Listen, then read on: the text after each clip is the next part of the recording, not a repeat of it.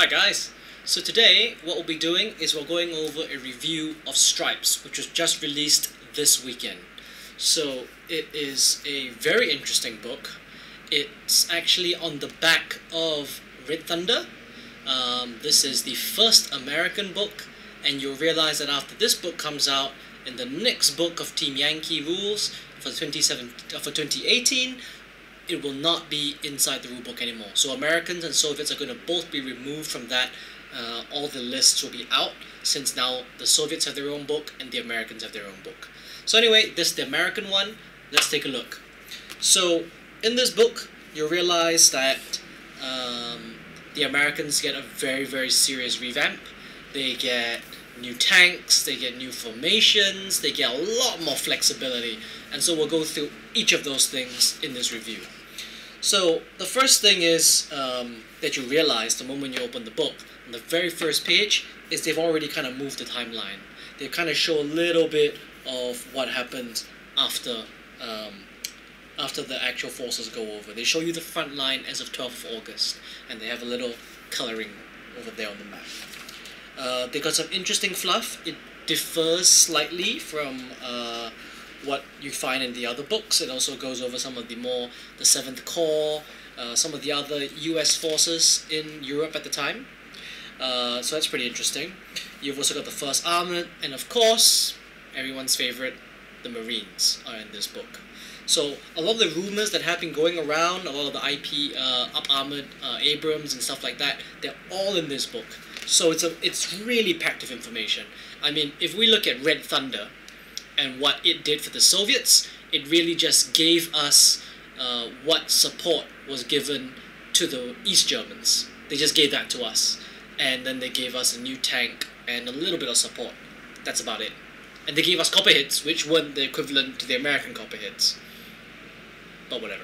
So, we'll go through the very first page. After you get through all the fluff, you will get to the formation page, which is same format as what you saw previously with the other books and in the main rulebook. But you realize that now you've got 9 different formations to choose from for the Americans, and they're not exclusive in any way, so you can mix and match as and how you like. Apart from that, there's one whole page which is just the 9 formations, and then there's another page which is all your support, and it gives you all this. Now, the main takeaway from this entire page is you realize that on one end it says you may bring a allied formation.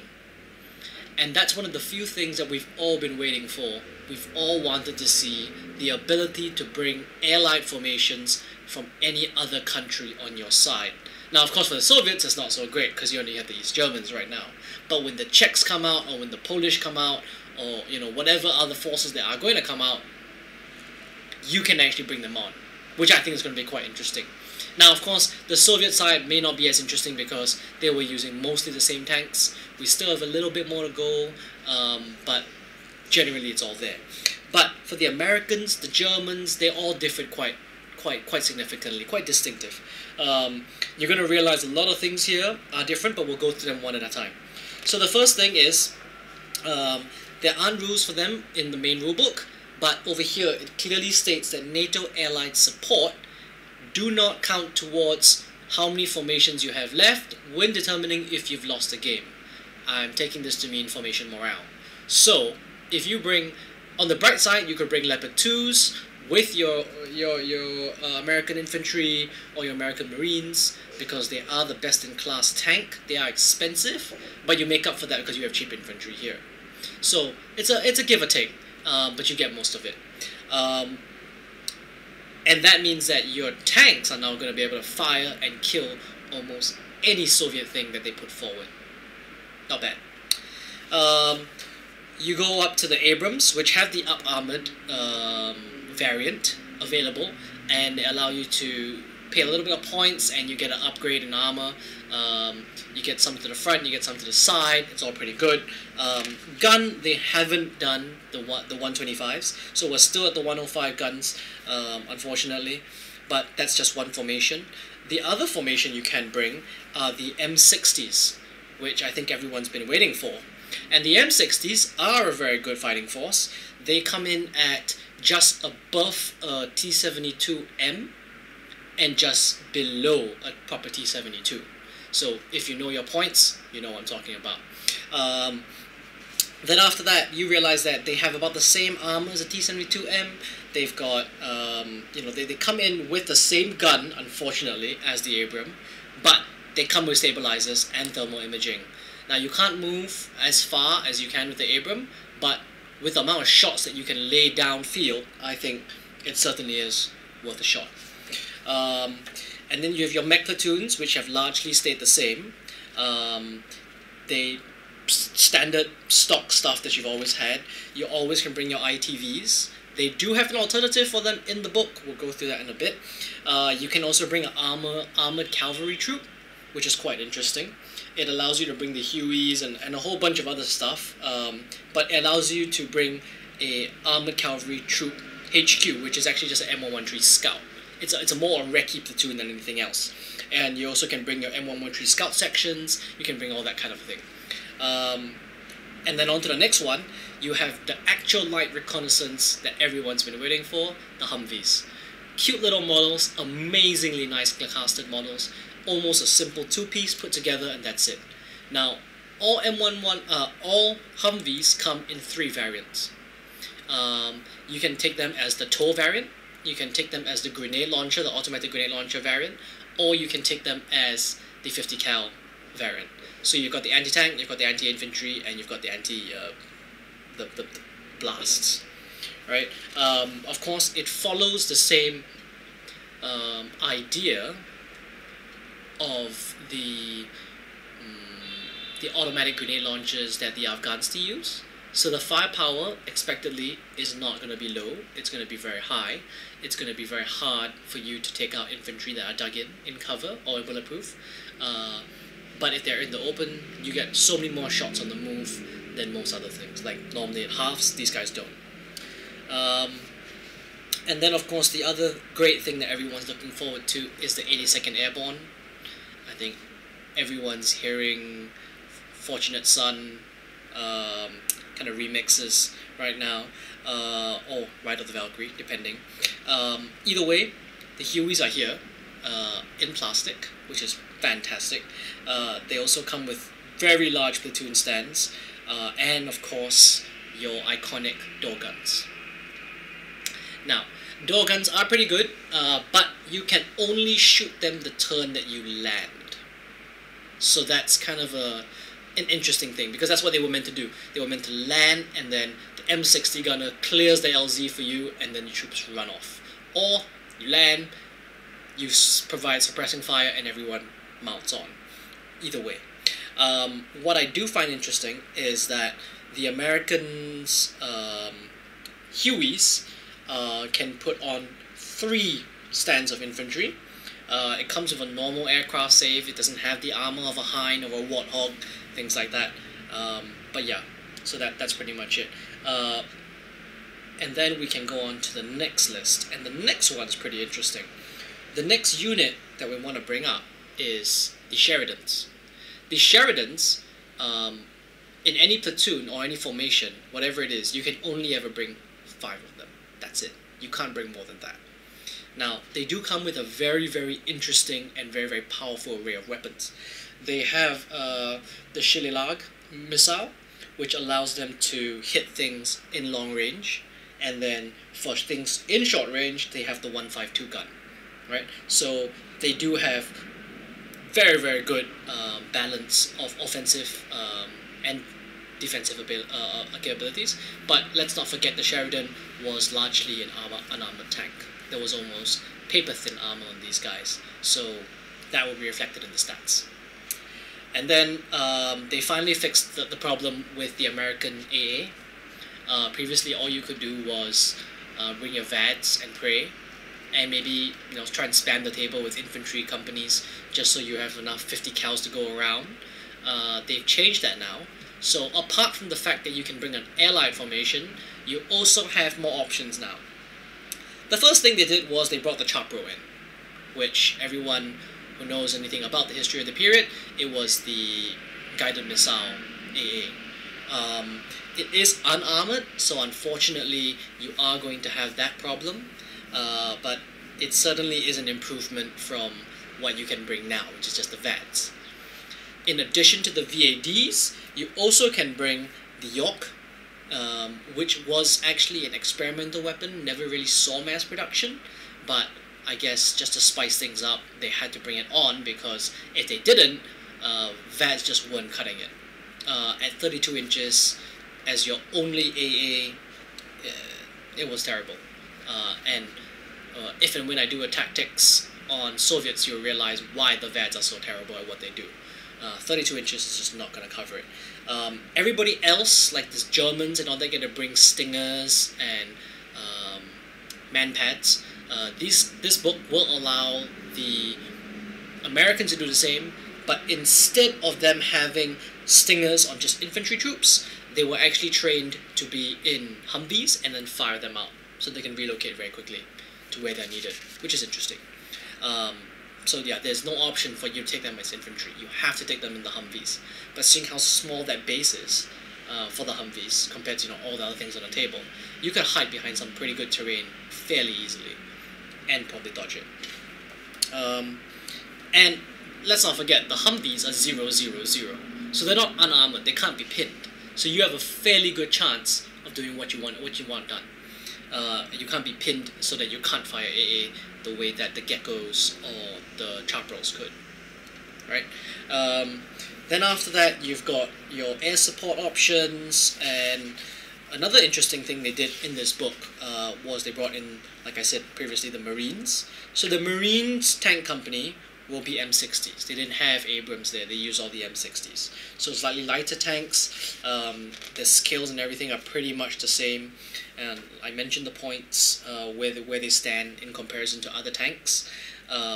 You also have your scout sections and whatnot. And then let's get to the best part, the Marine infantry. So this is the pride and joy of the American Army. And, well, Navy, actually. But anyway, the Marines come with a stock skill, same as everybody else, but you are able to bring very, very large platoons. So, for slightly under what a medium platoon of Soviet infantry would cost, Strekelv, you can bring 9 stands of the Marine rifles, and they come with the AAVPs, which are the amphibious landing things, the ones over here. These guys, and they come with a very large seating capacity. They can bring seven stands in a single little AAVP. It comes with, of course, your very stock grenade launcher and 50 cal, which is an AAMG, let's not forget, so that is very good. And you can have up to 9 stands. You can also bring your mortars, and they've also given you the option for s'mores or Carl Gustavs. So those are the same thing. They do exactly what the British ones do. They've got the same stat line, everything, and they cost the same. And all the while, let's not forget, Americans are vets, so they're always going to get hit on a 4+. That's standard across all NATO, so that hasn't changed at all. But what I really like about the Marine divisions is that you can bring, you can swap out the AAVPs for Hueys, no problem. No point cost. It's the same thing, 1 for 1, and you can swap all the AAVPs for 4 Hueys. So as long as your platoon, your stand count is 12 or below, you should be able to just stuff all of them inside there. So that's pretty interesting.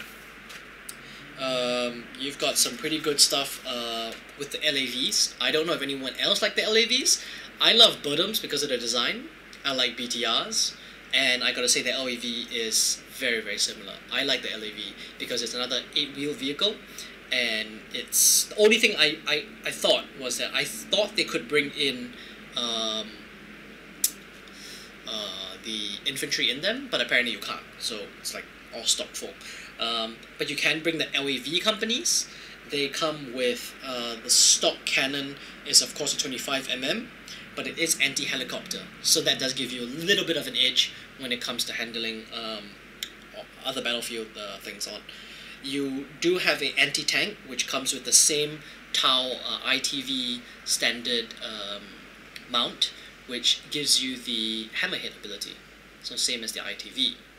It also allows you to do scout, which is very, very good, because that means that while ITVs can't move or change position easily without just being concealed, the LAV anti-tank sections can actually move and still be gone to ground, so it's still 6s or 7s to hit depending on range and technology they're firing at you. So it's pretty good. And of course, the LAVs have the mortar sections, which is fun, but you can only bring them in 2s. So that means that they're not going to be a very effective artillery weapon, they're going to be more whatever. And last but not least, the last thing I want to go over today is this. American air support has changed. They have now given the Americans the AV-8. So these are Harriers, they're an attack flight, they're the same thing as what you get with the British. Everyone loves that, but they don't use the same cluster bomb. They are using the CBU-100 cluster bombs, and that means the firepower is significantly worse than what it was, and the AT value is also lower.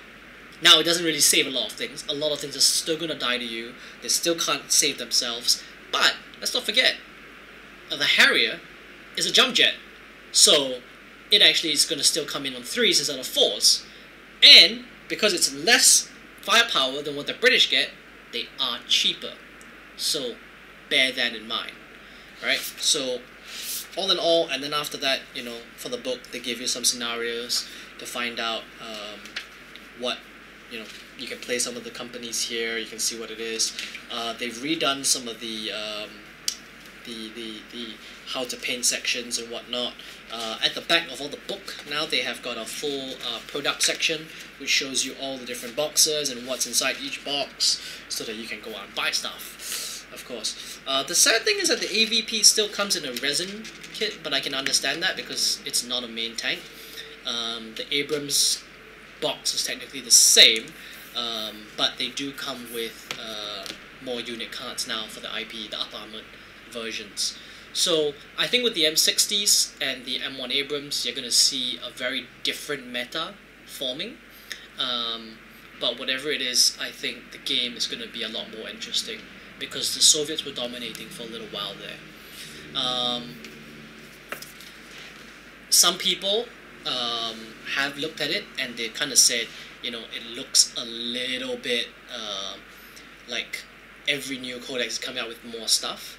What I would say is give Battlefront a little bit of time. They are actually doing the lists as much justice as they can, one at a time. And because the game is so popular, I think, you know, they need a little bit of time to catch up and make everything balanced out, and I trust they will. Right now, it may seem like, you know, every new codex is getting better and better, but really, if you look at the Red Thunder, Soviets didn't get that much of a boost. This may be the largest boost, but that was because the Americans were on the flat foot, considering they didn't get a boost since the very start. So let them all come up with the baseline, and then we can work our way forward from there. A lot of people says now Americans are going to be totally gay, they're going to be totally powerful, and all that, but I don't think so. So I think you know, let's just kind of look at the next tournament and see how it goes. I don't think the Americans are going to just clean sweep it. I think it's still quite a fair game. There's still a lot of inbuilt balance in there, which I think we can rely on. Yeah. So anyway, this street date is 1st December, which was last week, and then you can now pick up your copy on our website in the link below. Please do subscribe. We'll be doing more tactics reviews and more battle reports on Stripes and all the formations inside, as well as all the Soviet stuff. We do tactics videos, we do battle videos, and if you want to order anything, just remember we do free shipping all across the globe as long as you buy $100 worth, and our prices are very competitive. Thanks guys, I'll see you next time.